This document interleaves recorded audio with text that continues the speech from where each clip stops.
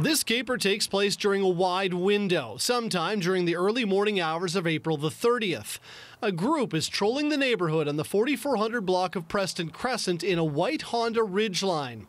They spy a target, pulling up to a home, hopping out of their vehicle and using flashlights, setting their sights on a parked car. Bingo! A garage door opener is inside, giving them access to the garage. Inside is a white Honda Civic. The thieves help themselves to a credit card inside a purse, while one of the perpetrators hops in the Civic and follows the rest of the gang in the Honda Ridgeline into the night. There is only one suspect description, a male around 18 to 20 years old with a medium build. He was wearing a dark Toronto Raptors hoodie and hat.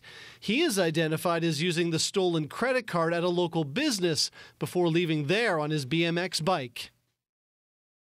I'm Constable Inez Hebert with Regina Police Service. Crime Stoppers will pay up to $2,000 for information on this or any other serious crime in Regina.